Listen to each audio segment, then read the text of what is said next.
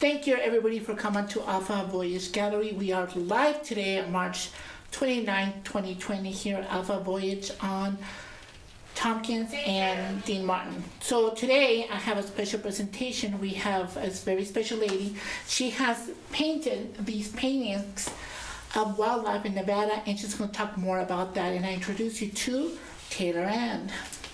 Thank you. Hello everybody, my name is Taylor. I am a 31-year-old woman here in Nevada. I'm originally from Michigan, and I came here in '95. So I just want to tell you a little bit about myself before we go through all the work behind me. So I started fairly young in the art world, but my first obsession and love became wildlife and animals in general. So I always wanted to work with them, I wanted to save them, I wanted to do anything I could to be involved. So I really started to dive in, learn more about them, and then over time I became really fascinated and involved in the art world. So I ended up really wanting to just combine the two, and what that means is how do I work with animals while doing art, which is why I'm here today. So a lot of my work involves wildlife sanctuaries, which I'll be touching on that a little bit later. One of the pieces behind me is actually a rescue, so you'll be hearing a little bit more about her as well. So to start, I would like to go through each piece one by one, tell you a little bit more about it and the species. So first we're going to start with the coyote. And the coyote, it has deep roots in the American West, and population has expanded over the years. And this is mainly due to the fact that elimination of wolves has happened throughout the years. And eliminating a lot of the wolves, they started to override a lot of the population. So you'll end up seeing a lot of them in your neighborhoods, and they are pretty optimistic feeders. So you want to keep your distance, you want to keep your pets indoors. So we're encroaching a lot on their territory, which is why we keep coming into contact with them constantly. So limiting where they are and where we are living is very important. So with this particular piece, it's done in charcoal, and there's actually tinted purple charcoal, and the reason why I chose that was because certain lighting, when the lighting hits the mountains here in Nevada, you get that really beautiful purple glow, and I wanted to bring that into him. And a few years ago, I was walking around in our neighborhood, and behind our housing complex is basically an open field. And at one point, I heard basically a whole family of coyotes singing. And it was one of the most beautiful sounds I've ever heard. So what I really wanted to do with this piece is figure out what would happen if I came upon a coyote, and that locking of the eyes, and maybe you startled him. What would that feel like? So I really focused in on his eyes first and ended up going all the way down. So this is Humi, and he is a coyote native to here in Nevada. So our next piece that I'm going to go over is the bighorn sheep, and he is done in colored pencils. So the bighorn sheep typically travel in herds together, and for this one I really wanted to focus in on one sheep in particular. So how would I do that? Maybe he peeled off from the herd overlooking the mountain range, and focusing in on how that would feel to have him overlook the valley. And bighorn sheep are the state animal for Nevada, and in the 1960s their numbers dwindled to about 7,000 due to overhunting. And they would come in contact with a lot of livestock, which ended up causing a lot of disease throughout the species. But because of conservation efforts, now they are in around the 10,000 range. as far as population goes throughout the Sierra Mountain Range. So that's pretty incredible. Sorry, something glitched on me. Okay, so here, that is the bighorn sheep. And like I said, color pencil. So here you're gonna kind of get the feel of what sanctuary work means to me. And this is Nysa. Nysa is done in charcoal and pastel. She is done mainly in charcoal work, and the background is pastels. Nysa is a resident at an Oregon wildlife sanctuary called Wildcat Ridge Sanctuary. She was brought to them as a cub by her former owners. So that means she was an exotic pet. And her former owners figured that very early on, thankfully, that she was a lot more than they could handle. And they were able to have her go to Wildcat Ridge, where she has been since 2007. And this is her as a cub. So she really did win over the hearts of a lot of supporters of Wildcat, and I really wanted to capture that with that beautiful perched look on that log.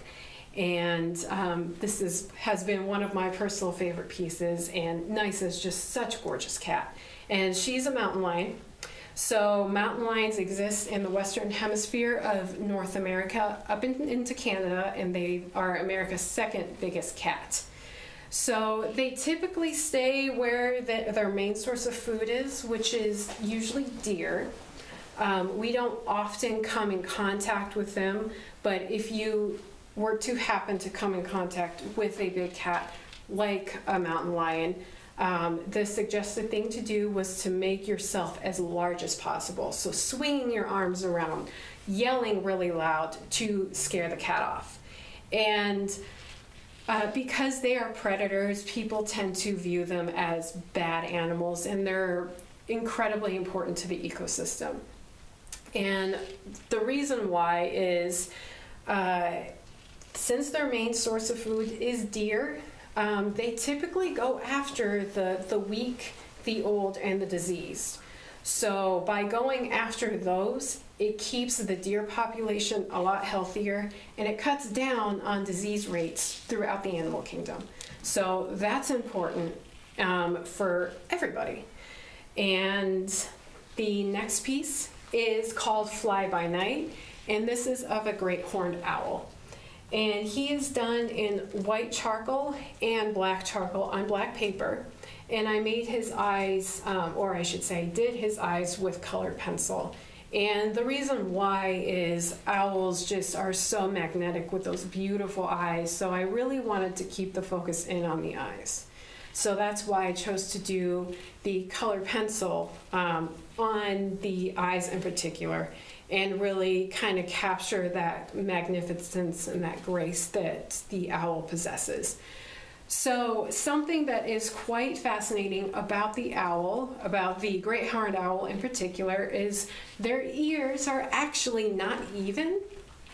So the reason for this is when they turn and tilt their head to listen for the prey, the sound is of equal value in both ears. So it's not echolocation, but it does work fairly similarly.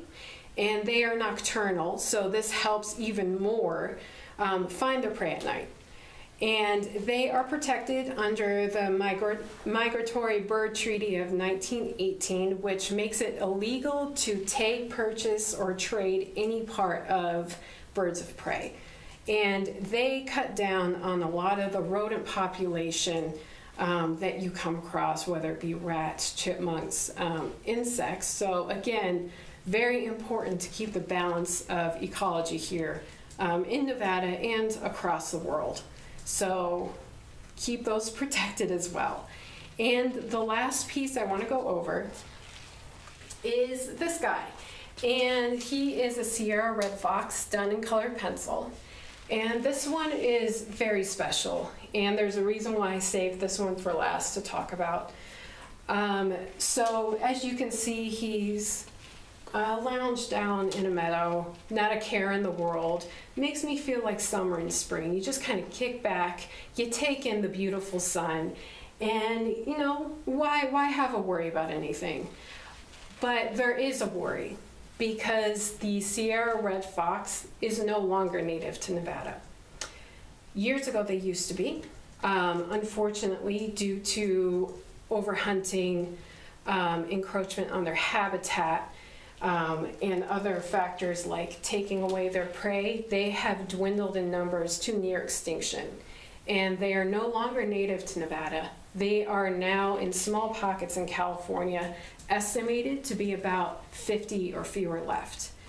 And climate change, the logging industry, off-road vehicles are the main cause as to why they could possibly be gone forever.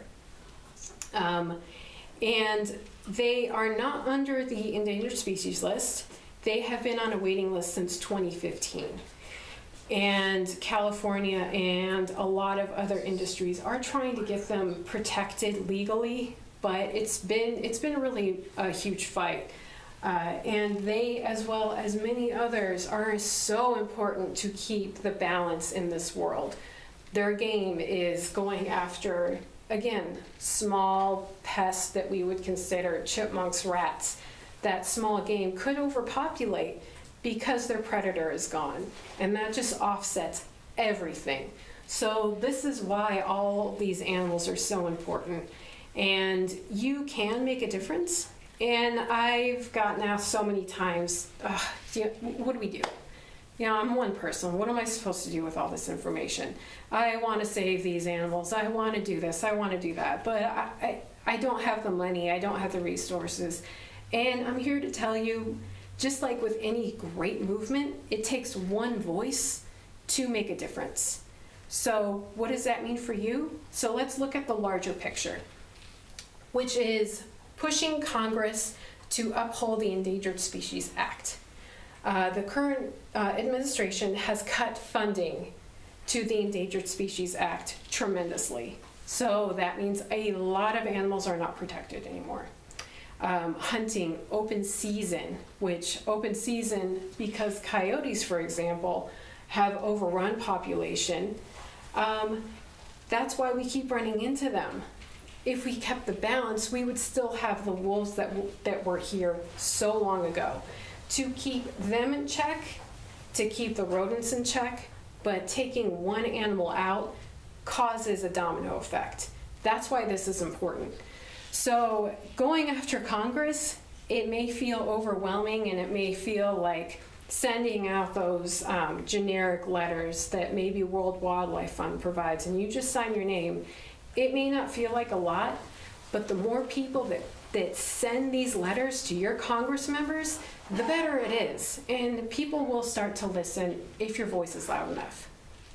So to go on an even larger scale, bringing it down to local. So what does Nevada do?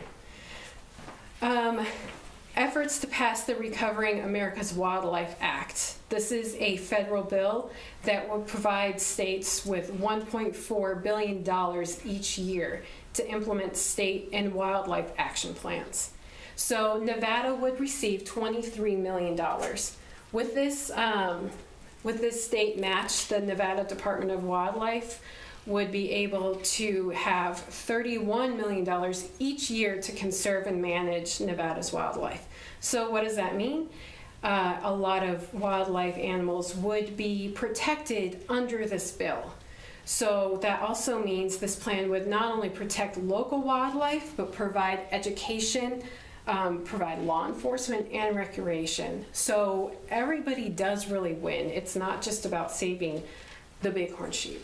It's about providing care for everything. And this is incredibly important.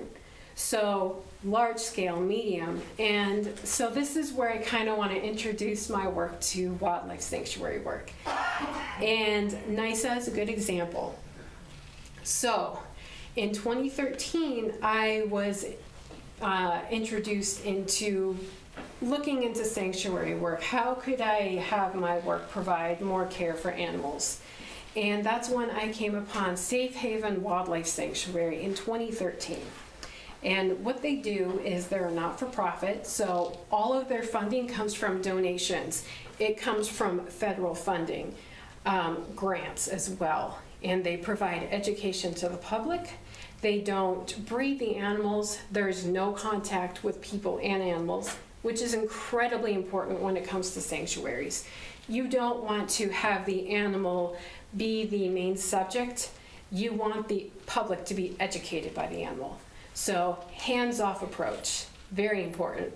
And these are just some of my morals that I really was looking for. And when I became involved, I've been involved ever since. So what I do is I create the portraits of the residents, and these animals were abused, they were neglected, they were exotic pets, they could have been on roadside circuses.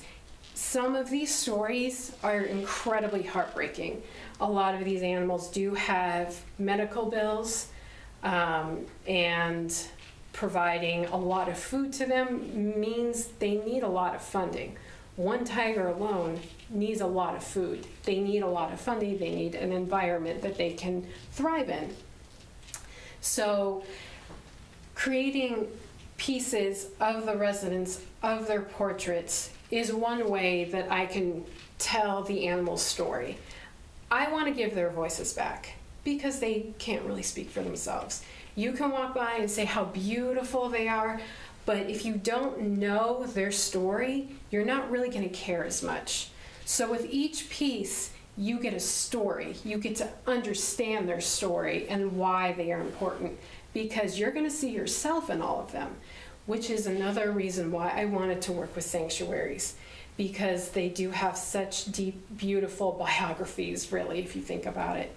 So each time a portrait of the resident sells, 40% of that price goes to Safe Haven, and it provides health care, food, all those other costs that these organizations need to fund and help these animals. So this is one of the other reasons why I'm here, is in June I will be having a show called Art of Safe Haven, and each section will be dedicated to a resident. So you'll get a resident portrait with the story. Each piece will be for sale as well. In the second section, there will be an in memoriam section. So those that have lost, they have passed on. You'll get to see how much they mean to a lot of the volunteers and hear their stories and know that even though they have passed on, their life was filled with so much joy and safety towards the end. And in the third section of the show, you'll be seeing my Safe Haven packages, which are limited edition prints and commission works, each of which portions of those proceeds go back to Safe Haven. And I'll be giving a more in-depth talk about Safe Haven, how to spot a good sanctuary versus bad, and how you can help. And I'm really excited coming June 12th, and I really hope that you guys show support for Safe Haven. And I look forward to showing you and sharing their stories because it's important. Thank you. We have a couple of attendees who are seeing this. They have a couple of questions. One of them is, what brought you to paint and draw wildlife as opposed to anything else? Because your paintings are beautiful, and they do bring life to us. And I want to know he wants to know what caused you to use wildlife. So I've always been drawn to animals in particular. Being a small child, I was fascinated that there were so many varieties of life out there. Seeing these huge snakes that are just pure muscle, amazing, and then learning about sharks that are basically living fossils, that's amazing to me. And to then see a lot of people doing such damage to these animals and cutting down on their habitat loss really upset me, and it confused me because I didn't know, like, what can I do? I'm one person. But being able to fall in love with drawing animals because I was so amazed by them was what really drew me to them. And I've actually messed around with trying to explore other areas of art, be it still life, portrait work, and it didn't have the same fire as drawing animals did. So that's one of the main reasons why. Thank you. We have another question. Yes. So is there a possibility to bring back a Sierra Nevada red fox somehow to Nevada? So that's a good question. And it's complicated. And I know that's a very generic answer. But is it possible? I would like to think it is possible. With organizations like World Wildlife Foundation, your local Congress members, any kind of local organization that is heavily involved in conservation work, if they get funding, if they get more press, it could be possible to bring this fox back to Nevada. It would be a very slow run, but it could happen if all the pieces were right. I would honestly think instead of focusing on bringing it back, bringing the population up could really help at least bring the animal more throughout California and possibly even into northern Nevada. But it would take a lot of time. And we have one more question.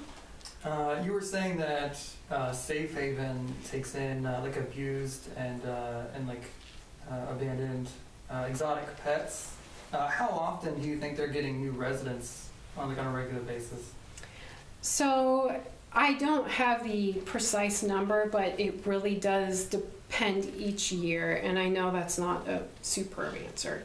But it really does depend on the funding and the room that each organization has to take in animals. Because if they're at full capacity, the last thing they want to do is take in a new resident. So for example, last year, I know of at least 4 animals that were taken in by Safe Haven. And even though 4 seems like a tiny number, you have to remember that these are very large animals. So we're talking black bears and tigers. These animals take a lot of food. They take a lot of room, which means the more funding, the more that these organizations can do to help and save these possible exotic pets, abused animals. So it really comes down to funding. And you can always donate. It doesn't matter if it's $1, it doesn't matter if it's $50 a month, every dollar matters.